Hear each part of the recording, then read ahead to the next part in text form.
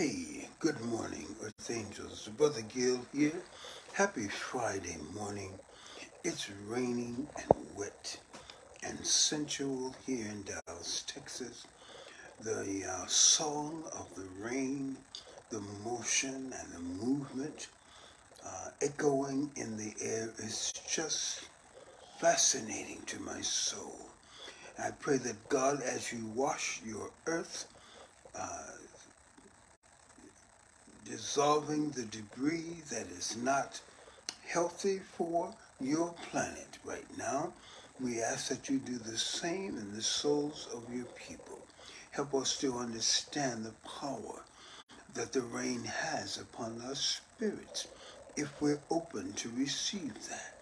Father, I just thank you because today is a day of great unlearning and a restful period in our mind's eye, at least in mine, because you have been working diligently in and through my life to make sure that I accept the truth as it is presented to me, no matter how difficult it may be on the surface. But everything that you take away from our lives, anything that you move suddenly, I know from experience is purposely done.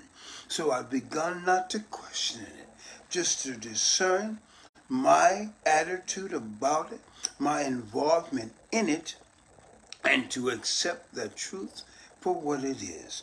For all I can control, quote unquote, is my own behavior, my own desire and purpose for living full out in each day.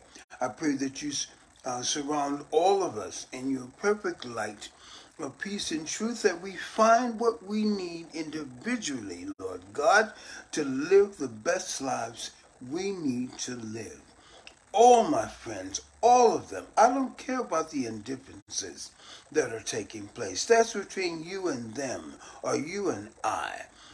Because when your conscience is clear, Father God, the enemy cannot make you feel guilty about something others have decided to do for what they need. I can't force anyone for that. Do what's right for you.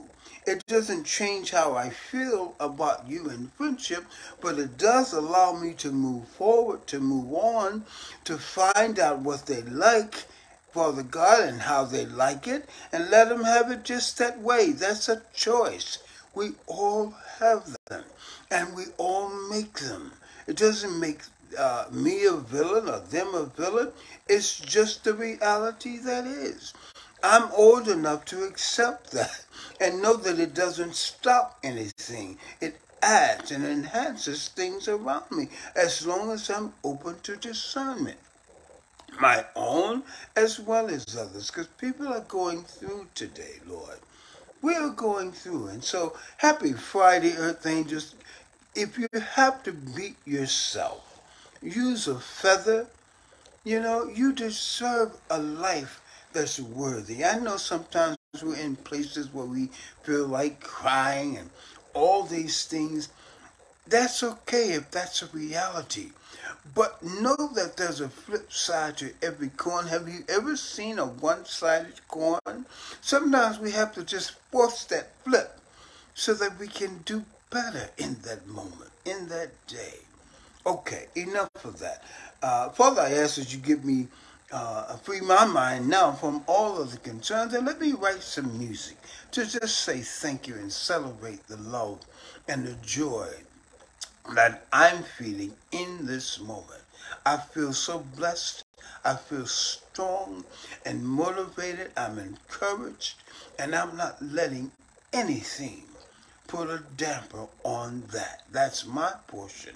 That's my peace. That's my love, and I choose to celebrate it. I hope you all do the same. Brother Gil loves you.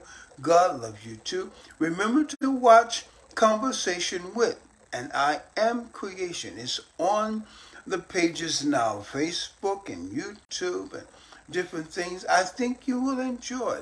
And stop by I Am Creation, Stroke Survivor Support Group Dallas, and join us. If you haven't become a member, please do.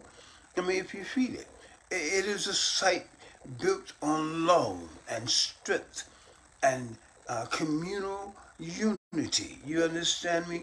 So we are healing one day at a time. All those who choose to heal, you are welcome. But if you're stuck in all that other stuff and you're not trying to lift yourself up, all we can do is pray for and with you. That's an effort that has to be made either professionally or in your own choice making, right? I don't think that's being harsh. I'm speaking something that I believe to be true because we make choices as adults. Children, there's a little more tolerance because they're still learning. But us old rusty grown folk, please, stop wallowing in your nonsense. Get a grip. If you need help, be open and honest enough with yourself to get that help. But don't be wise in your own conceit. I'm talking to me now too.